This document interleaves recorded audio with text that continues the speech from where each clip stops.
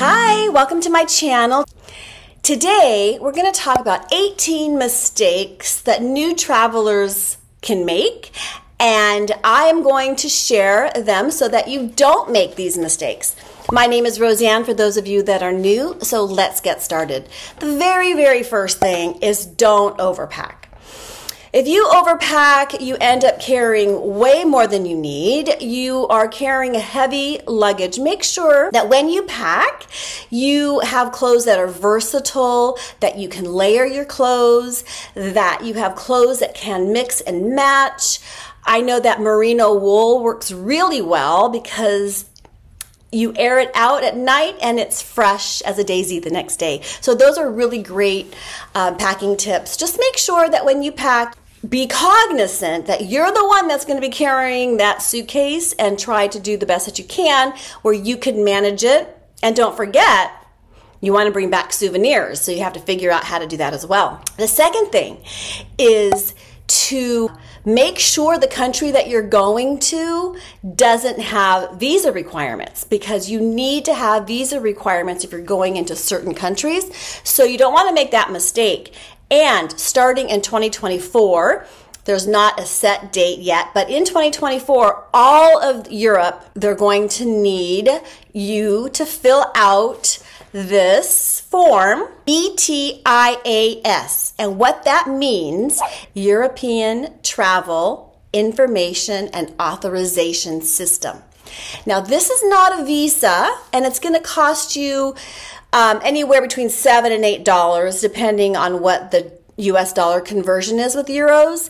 But this is a really important new procedure that Europe is doing. And what that is, while it's not a visa, what it is making sure it's an extra check to make sure that you can travel in Europe, that there is more security in line, and so that is going into effect. And at the end of 2024, beginning of 2025, somewhere around there, the UK is going to have the same thing. Now, a travel agent can help you fill that form out. It's not that complicated. There's going to be a website. One of the things that when I was researching this, there's going to only be one website. And already there are websites that are mimicking this procedure, but it's not live yet. It's not going to go live till next year, and you need to make sure that you're on the official website. So another task you want to remember, what you may or may not need to do, is contact your bank and your credit cards. I know that there are a lot of credit cards that monitor your movement, so you don't need to let them know when you're going abroad. They figure that out. I know my Chase cards, I don't need to notify them anymore, but you may need to notify your bank and your credit cards if you are traveling abroad, so that they know to make your authorization go through. So you need to check to make sure about that. And another tip, when you're looking at your bank, make sure your credit card does not have any foreign transaction fees, because that can add up. There are many credit cards out there that don't charge a foreign transaction fee, so you want to make sure that your card is one of those. Also, when you're in another country and they ask you, do you want to pay in US dollars or do you want to pay in the local currency? Always choose the local currency, because your bank will do a better conversion rate than they will for you. Another thing that's super important when you're a new traveler, when you've traveled a lot, you kind of get the message around this, but don't overbook your itinerary. Make sure you have time for leisure. Make sure you have time to explore what you want to do. Don't fill all these excursions in. It's exhausting. It really ends up being tiring. So make sure that when you do your itinerary, you have fun things to do, and you have downtime to explore, relax, do the things that you would do to really absorb the culture of the place that you're at. And buying travel insurance is really important. We've learned this from COVID, how important it is. When you have travel insurance, you can get reimbursed for your trip, even within 24 hours of your trip if something should happen. And if you're in another country, you might need to get sent back due to illness. It's so cheap to buy, and it protects you on your trip that it's a really worthwhile thing to do. And it's always really fun to learn a little bit of the language that you're going to. It really shows the locals that you are making an effort to understand their culture. So I always feel like it's super important to make sure that you learn a few words, even if it's hello, good morning, thank you. Those really go a long way in making your host country feel like, wow, you care about us. Now, don't exchange money at the airport. It's always more expensive. If you're desperate, of course, and you don't care about the money, then you can do it. It's not like it's off, it's forbidden. But if you want to manage your money and you want to be just a little more frugal, don't exchange your money at the airport. Sometimes I buy the money of the country I'm going to ahead of time, so I have cash. Or when you get there, if you go to an ATM, you can get cash at a good transaction, at a good exchange rate if you use an ATM. But be aware of the ATMs that charge you a fee and then charge you another fee. So you want to pay attention to that. When I was in Scotland, all of those ATM machines, they were everywhere. They had no transaction fees. And so it took me a while to register what that meant.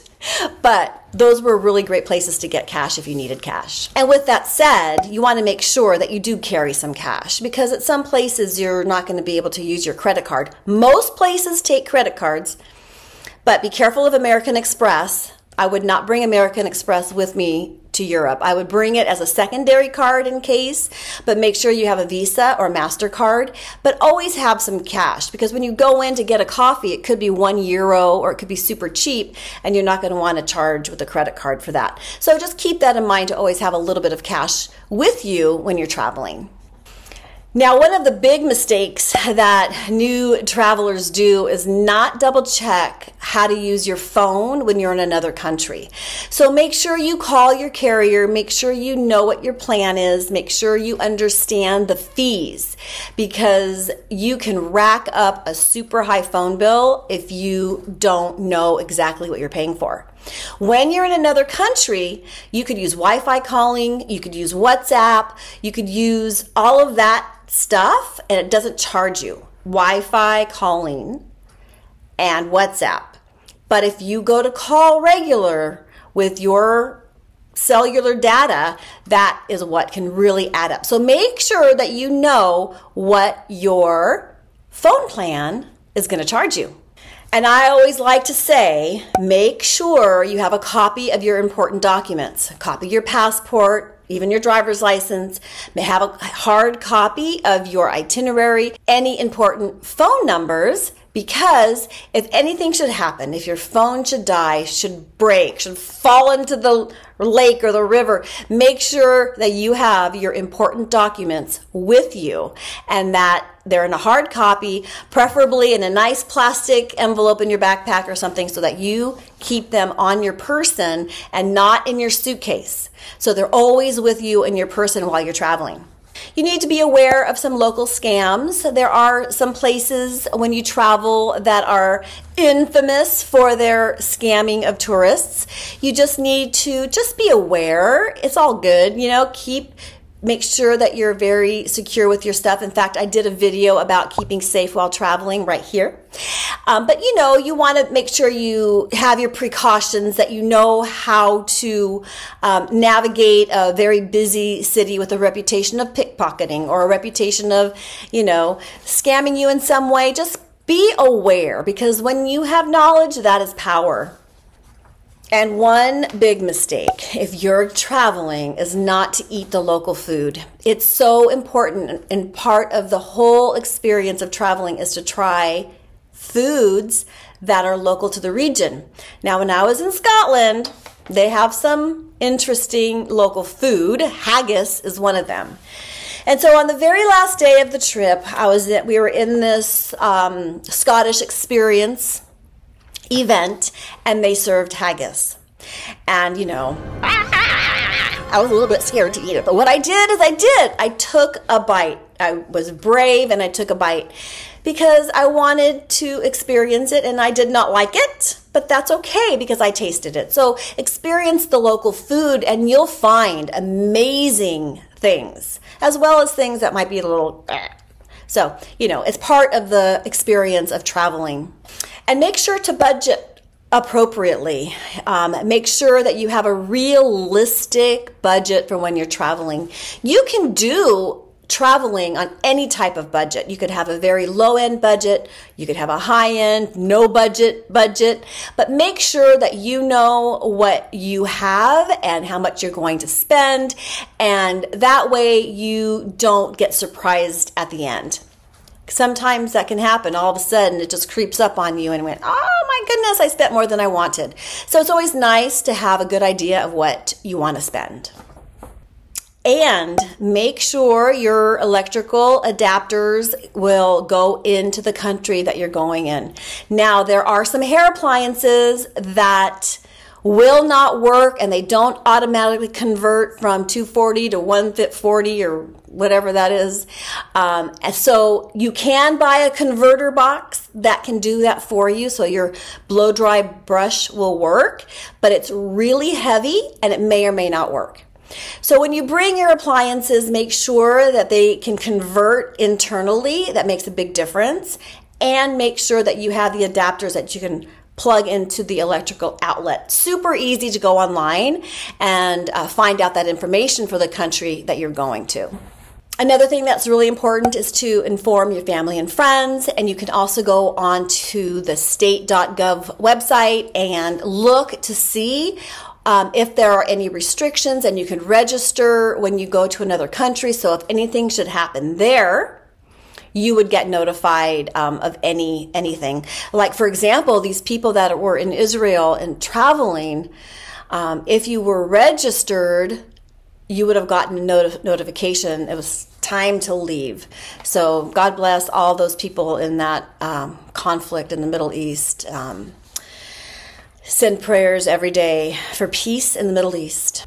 Anyway, I digressed of thinking about the war. But what I wanted to say is make sure that your family knows where you are and where you are in your itinerary, so they can have an idea if anything should happen, that they know how to get in contact with you or whatever city that you're in or whatever country that you're in, just for safety precautions. It's always good to have a backup plan.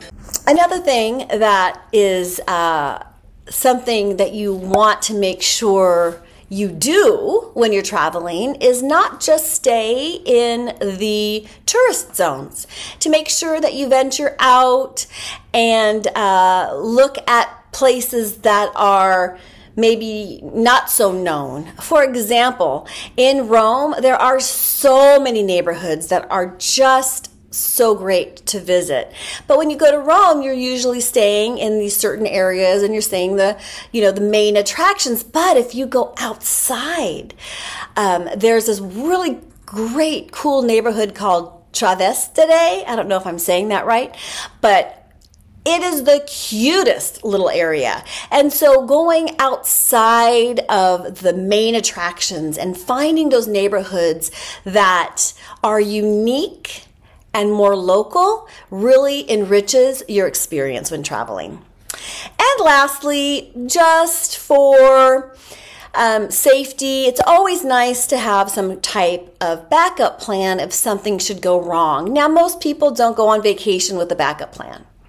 But if you have a travel agent, that person could be your contact if anything should go wrong and could redirect you and help you to find what you need to find, so that you can continue on your journey. Because sometimes things happen, and the best way to deal with it is just to go with the flow And don't let it ruin your time, because when you're traveling, anything can happen. And that's the beauty of traveling, is that you can step into any situation and just deal with it, because there's nothing else you can do, right?